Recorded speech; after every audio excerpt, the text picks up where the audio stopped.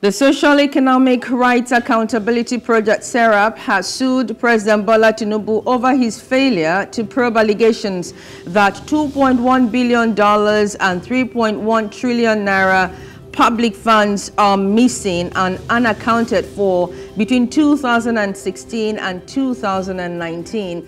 This morning, we'll be taking a look at what SERAP is talking about and how they intend to achieve it. On The Breakfast.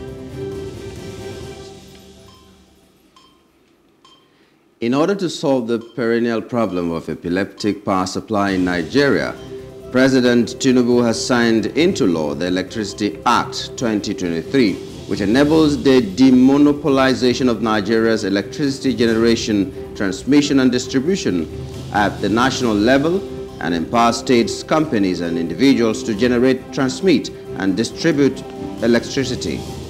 How will this impact on both the economy and the general well-being of the populace? We'll be taking a look at that on the show this morning. We'll also be taking a look at Off the Press as we look at the front pages of some national dailies with our analysts who will be joining us to make sense of some of them.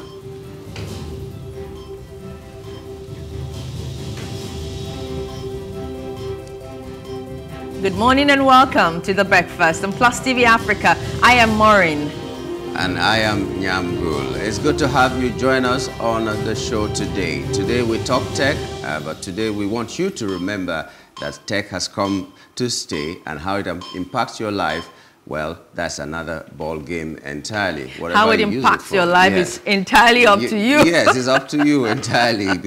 You either allow it to impact you positively or it ruins your life. Whatever way you find it, however you want to use it, well, it's left to you to decide. Are you going to make yourself a slave to tech? You know, these days more people use video games and all of that to recreate as against reading of novels and doing things. And even playing, real playing, physical playing. In those days, our parents will draw us by the ears to come back in. Now they draw them by the ear to go outside to get some fresh air because everybody's indoors. Well put there. Well, you find parents these days, we're all guilty of it. I don't know whether to say guilty or not, but we find out, you know, us charging our children, all you want to do is press phone, yes, press phone. And stay inside. You know, so yeah, tech has become a part of our lives, a big part of our lives.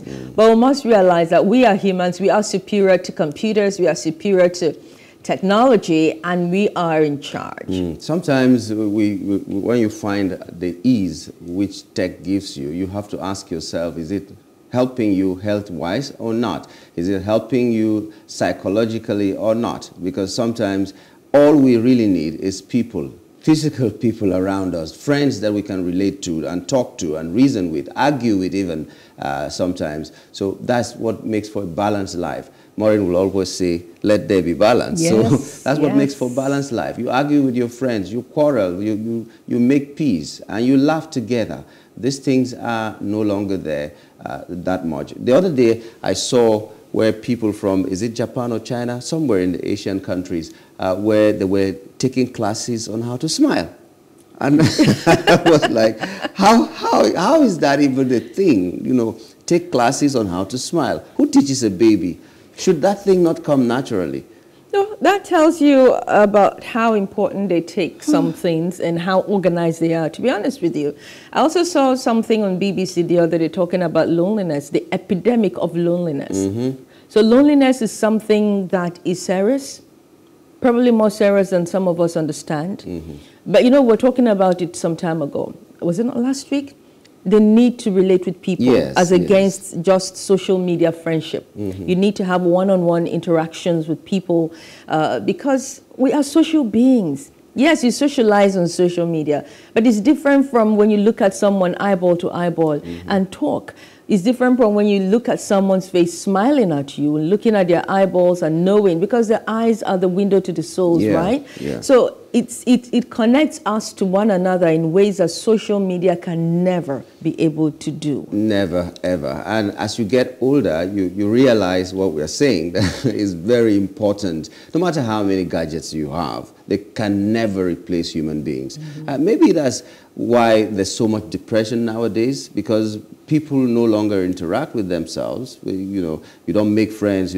People can have like 5,000 Facebook friends, and you have a problem of 100,000, you cannot solve it. You cannot have somebody to be there with you. You lose someone, and they greet you on social media, but it's not the same as being there with you when you're crying, being there to give you a shoulder, literally give you a shoulder to cry on. It's not the same thing. So, it's not. And also, one of the things that I am seeing that is very, very, very sad and unfortunate is how people have thrown the whole of their lives out there because of social media. And so you find some couples having problems, and the social media becomes their court. I don't know. Things are so reversed now. In those days, people had diaries, and they guarded it with their lives. They didn't want anybody to read it. Now it's as if you're putting what should be in your diary, personal diary, out there, and you're asking people to read and like it. Absolute strangers most times. It's absolute strangers most times. Strange. It's strange to people who grew up in those days where things were still different from now. Well, we had our own reality. The people of nowadays have their own reality, but there are things that don't change. Now, human beings, the cravings of human beings do not change. They have not changed from the time of Adam. Technology is advancing, but we are basically the same primitive man that we came. We still have the same emotions, we still have the same needs, we still have the same wants and all that. At the end of the day, if you remove technology, remove the money, remove everything, what we're left with that really matters is the same as it always has been. So why not we explore the natural ways of interaction and doing things? You know, while we're talking about this, something that has come to mind is perhaps one of the reasons why people tend to feel more comfortable with tech is the fact that human beings have also lost values, right? In the sense that we betray one another so quickly these days, unlike before. Before, it was a lot easier to trust people. Before, it was a lot easier to count on your neighbors, your friends, your family to have your back. But today, it's become a lot easier now for people to betray one another. It's become more difficult to trust people. Sometimes you help people, bring them into your home and sacrifice your space, your resources, and all of that. And at the end of the day, they cut you so bad. I think we caused it. We've been preaching the gospel of selfishness, you know, think about yourself and what can I do for my love of yourself and all that. That wasn't the gospel then. The gospel then was community. Now we've removed the communion from community, and what we have is just space. You know, that wasn't what was obtainable in those days. It's like someone going into a marriage and the first thing you're thinking about is, I'm going to deal with my mother-in-law. You don't even know her. You are supposed to be her child or her daughter or her son. But the first thing you have in mind is that I'm going to deal with my mother-in-law. So when you get there, you get what, because of that mindset. That mindset, that horrible mindset. You attract what you think. So that's what we have been doing to ourselves now. Everybody talks about self, let's do for ourselves and all that. In those days, families, extended families were knit together. Friends were knit together. They had each other's back. You want to build a house, the community comes together and they build it for you. So that's how we used to live. A child is trained by the community, not the person. Now everybody is talking about self, and that's why things that are happening to us because mindsets have changed. Values, like you said, have changed. So technology, well, people are also trying to get drugs to make people live forever. I don't know if you would like a drug like that to make you live forever. A Methuselah or even beyond. Human beings are not meant to live on earth forever. When God wanted us to live on earth forever, we bungled it in the Garden of Eden, and he made a plan B for that. And so that plan B is good enough for me, thank you. Why would I live forever and not go to heaven? What am I even doing on earth? That's it. The plan B is supposed to take us to heaven, so that is good enough for me. If heaven is the way it is said to be, why should I live on earth forever? If there is no Especially heaven. if you're going to grow old, very old. Because once you get to 90, 90-something. I'm not sure how exciting Earth will be. I doubt it will be that exciting. I doubt. You won't invite death to come, like my people used to say. Death should visit from behind, not in front. If it's coming in front, you will still run away. But when it comes behind, you take it peacefully. You won't invite it, but you wouldn't run away from it that much when you are 90. And then you're asking to live. Maybe you'll live like vampires that we watch in the movies. You never get old. But at what age will you be and remain stagnant at? Will you keep growing old and you're growing old forever, or you'll get to a certain age and then you don't age anymore? No, you start getting younger. Or you start getting Benjamin Button. Benjamin Button, that very incredible story. Yeah. Oh, well, man will just keep trying. I wouldn't want to live forever. What's our second top trending? Yeah. Well, the question is just that is technology the solution to everything that we have? Or would you live? Okay, would you live in the moon? Let me just ask that question. Would you live in the moon if you had the opportunity? No. Why wouldn't you? Why would I? Who are those in the moon? Beautiful, exactly. Am I going to stay there alone? Exactly what I was thinking. So why would I want to live in such an isolation? But even if there were people, it would be an interesting adventure to travel there and see what it's like, you know. But to live there, that's a different story altogether. Yeah. So that shows that no matter how many people live there, even if the entire Earth transports themselves to the moon and lives there, home is where your loved ones are. Home. So if I find my loved ones on Earth, why would I leave them and go to the moon just because I want to be on the moon? What would I eat there that I'm not eating on Earth, or I cannot get on Earth to eat? So I just don't know. It's fantasy. No, it's interesting how science is evolving and technology is advancing. And so you have Elon Musk, you have him and his type of people making such giant strides. As I said, if one had the opportunity to explore, why not? But living there is a different ballgame altogether. I wouldn't want to live on Earth, in the moon. There is nothing that will entice me to go and live in the moon. I am comfortable with the Earth yet. I don't know about tomorrow, whether the ozone layer will tear more and then we can fry eggs with just the sun. I don't know that. But for now, I hope things don't get that bad. It's still livable for me. And when they get that bad, I'm sure people will evolve. Human beings will evolve. The animals will evolve rather. Not every life will be lost. Some people may go, but there will be evolution, and we will adapt to it. Evolution? You believe in evolution? Yeah, but no, I'm talking about evolution where we have to change to adapt, not that we are going to grow from monkeys. I didn't come from a monkey. I don't think that the Earth will get as hot as that. All this climate change talks, good plans to make sure that the Earth is treated well, because we need it to survive. We need to preserve the Earth, Mother Nature as it's called. But I don't think that the Earth will get so bad to the point that human beings can no longer live safely. I think the Earth may get so bad that human beings will decide not to do the things they're doing now so that it goes back. Maybe destroy all the technology, maybe. Like some people say, Earth may have existed before our time and they had to destroy all the knowledge. Knowledge sometimes, like the king in the scripture says, too much learning has made you mad. He told Paul.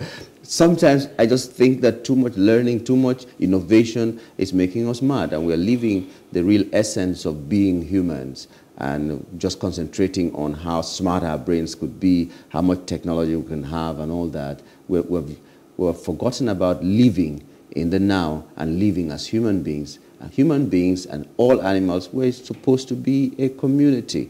This one is not like that anymore. You just say, Alexa, do this, and then it's playing music, it's cooking for you, it's going on errands for you. It's Siri or what? All of that. Let's look at our top trending. Oh, God have mercy. Anyway, this is where we are. DSS seizes Emefiele's passport, plans home office search. That is one of our top trendings. Emefiele. How how power moves is just very transcendent, how the mighty fallen. Yes. But it is politics. It is what it is. We've seen it play out, government after government. As you were saying yesterday, there was a time when we had Sanusi, and he was suspended. He fought his fight. And then now it's Emefiele's turn to be suspended and fight his fight. But what we want is a situation where the process is in accordance with the rule of law. We want our democracy to be deepened, protected as it should be. That's why in all of our dealings with the presidency, the governors, elections, everything, we want due process. So this going on, we want it done within the ambits of the law so that our democracy will leave legacies for the future leaders, those who are coming after us, to have something, a good template to work on. So, let them do what they got to do, but let them do it within the ambits of the law. Yeah, the president did promise that this administration is going to ensure there is equity, there's fairness, there is justice, and they're going to work according to the rule of the law. It's unfortunate that yesterday when we had the legal luminary come into the program, he said that what they did was wrong. They shouldn't have done what they did. So unlawful, maybe illegal. That is one interpretation. There could be other interpretations. Well, I've had other lawyers, like Femi Falana, for instance, a senior advocate of Nigeria, also asking for caution in this, saying that the DSS should reel him with regards to the allegations over the sponsorship of terrorists, but send him over to the EFCC over allegations that have to do with fraud, because it's not their forte. You understand? So it's all part of making sure that this thing is done according to due process. Oh, well, let's see how it goes. Nigerians are watching, and the outcome will also tell us what it is.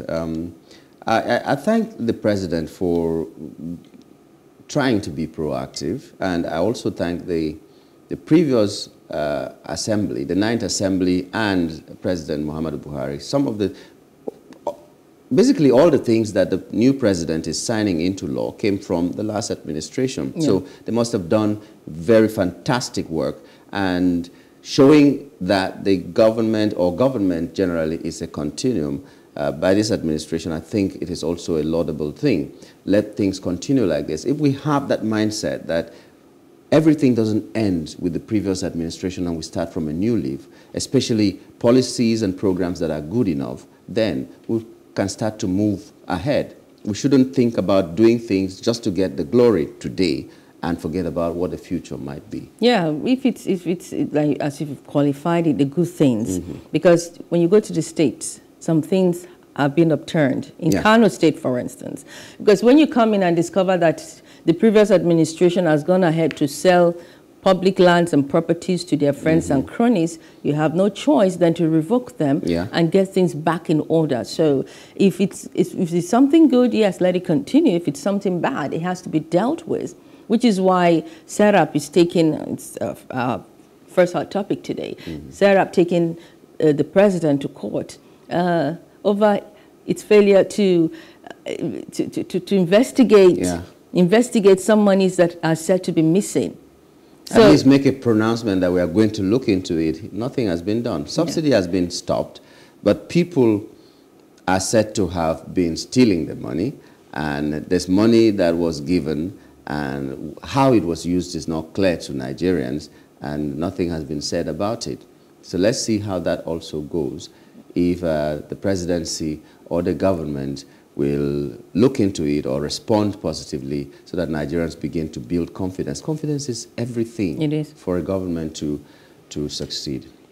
Okay, the next thing is a second top yes, trending. The next thing is President Tinubu signs student loan bill into law. Interest-free. Well, interest-free. They say the loan is for indigent students. How do we even define who is indigent in Nigeria? Everybody right now is almost the same. I know there are people who are living in abject poverty. that may not even think about sending their children to school. But even the people who are attempting to send their children to school are seeing what we will say, it has no spelling for that, it has no name for that. They're seeing fire and brimstone because of what the economy is. Now, if, for instance, I am working here in Plus TV, nobody would look at me and say, that is an indigent person, he's a poor person. But after removing what I have to take care of my family, and then I have to send my children to school, will I still be able to feed even at home? No matter how the salary is. How many people who are employers of labor can pay up to, let's say, ₦1,000,000 to the people that are working with them? And if you don't have ₦1,000,000 as we speak right now, and you have to train maybe 1 or 2 children in school, live in a place that you'll be comfortable, let's say in Lagos State here, you're a poor man, as far as I'm concerned. Well, I understand your concern, really, but I imagine, you know, they're setting up, this loan is going to go through what they call the education bank, and the modalities will clarify a lot of things. We're waiting for that to come out to see how these loans can be accessed by the students. What qualifies you to be an indigent, and how do you go to access the loans? So the modalities are the things we are waiting to see to be able to fully analyze it. And another thing that must follow this is job opportunities, so that when the students, having gone to school using this loan, will be able to pay back. You know, they come out, they get jobs, and they pay back. Very crucial. Because I like this bill. I like it. Yeah, if it will be effectively implemented, that's the if thing. it will not be hijacked by the political cronies in power, because we've seen how some of these things have gone in the past. If this will be effectively implemented, and if those, part of what I saw is that those who kind of distort it or who aid fraud with this process will be prosecuted. So if it is well implemented, it's a good thing, because as you have rightly said, there are many people who want to go to school but cannot. There are many who didn't go to school today because their parents couldn't send them to school. So this is a great relief if it is well implemented. In developed countries, it obtains there. Even in the US, although they had some issues that they're dealing with in regards to student loans over there. But loans for students is a welcome development if it is well implemented. So when the modalities come out, we have a clearer picture of how this is going to go. Maybe we'll prompt them a little bit, but if the recovery process is good enough, I'm not sure they should just say indigent students, because everybody will want to take advantage. If I can send my children to school comfortably, I wouldn't need to go for a loan, because I will have to pay back.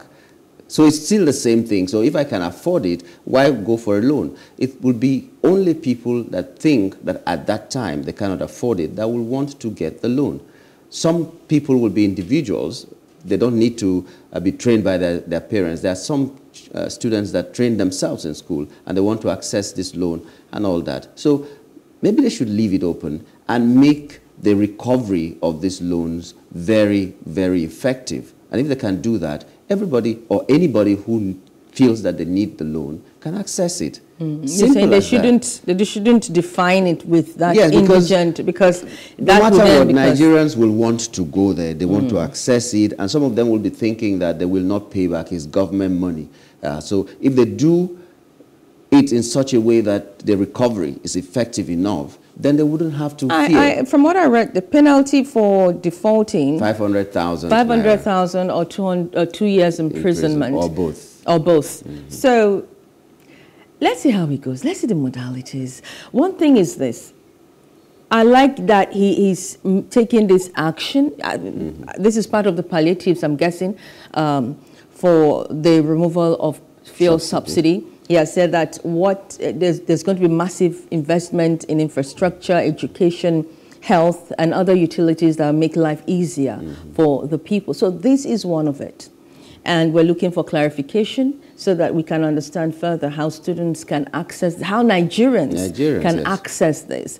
Because as you have said, many Nigerians need this loan. Yes. We know what goes on in the scholarship board, what people do and what people have to go through and all that. We know what happened during the money transfer and trader money. Some people were supposed to pay back. School feeding program. They didn't and pay all back. those things. We know That's why I said if it to be effectively implemented, because we've seen such laudable, in quotes, programs that should have helped Nigerians go down the drain.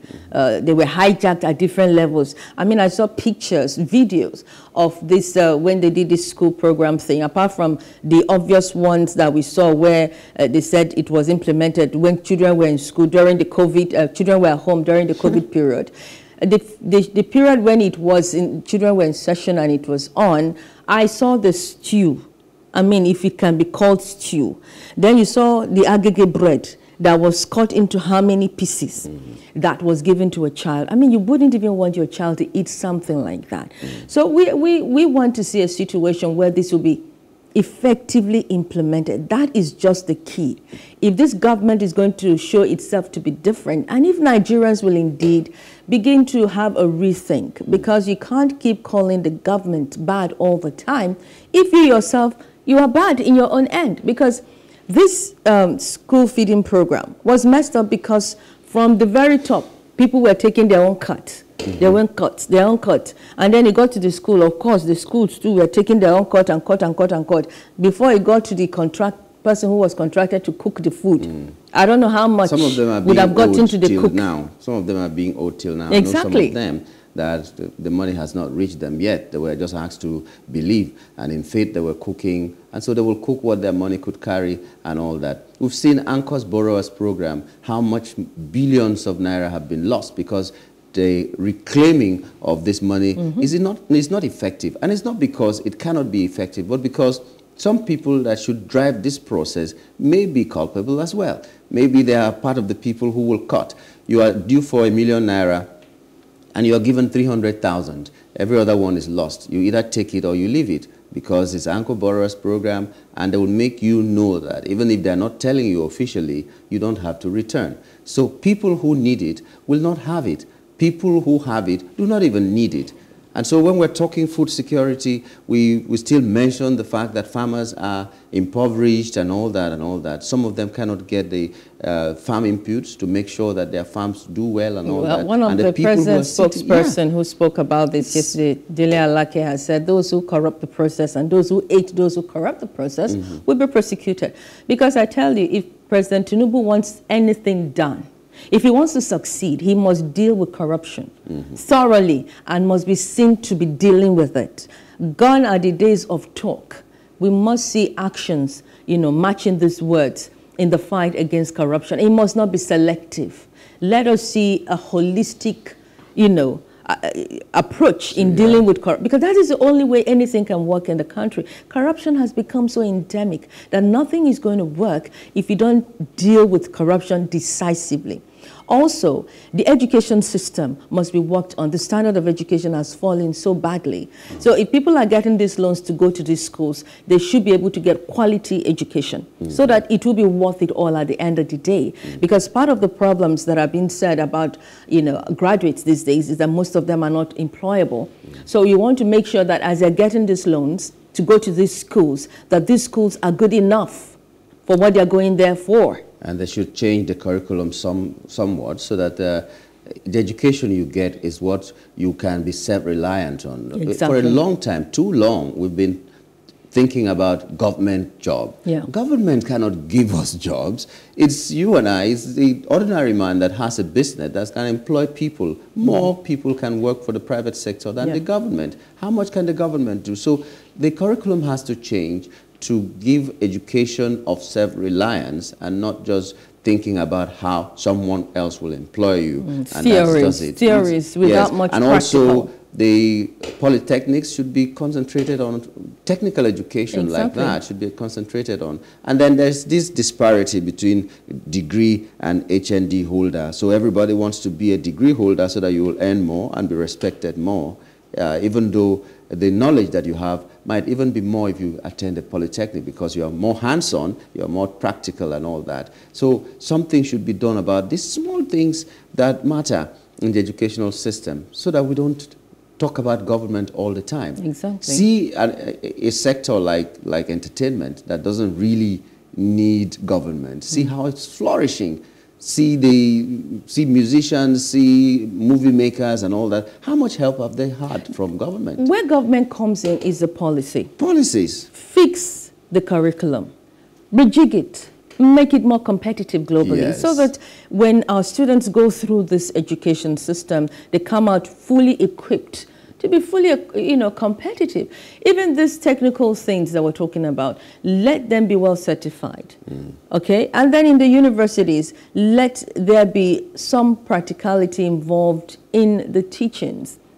As you have said, move away from the theories and let it be more practical, so that as you finish school, you can start things for yourself without even looking for a job. I've had cause to teach some graduates that have been under me. I've taught them, and there's some basic questions you ask them, and you find out that in their school, some of them, like some of them that read mass communication, for instance, in their schools, they either don't have a functioning radio station or radio studio that they can do the practicals, or if it's functioning, the population is so great that some of them never get to see it until they graduate from school. So how do you expect that person to come out and be what you expect him to be when he has never had it, had the practical knowledge in school before coming out? So things like these, like you said, everything has to be effective enough so that we will know that the graduates we are churning out are employable not only in Nigeria, but everywhere else. We had a guest the other day who is a proprietor of school, if you remember, and she said that she had to run 3 curricula. The one of Nigeria, and then the one of maybe America and Canada, so that the students can be competitive. Why do you have to bring a curriculum from Canada or America? It is because our own curriculum is not competitive enough. It's not competitive enough. So something needs to be done about it. All right, so you're watching The Breakfast. It's Technophile edition of the show, because today is Tuesday, and that's how we roll on Tuesdays. Stay with us. We'll be right back to continue with the program.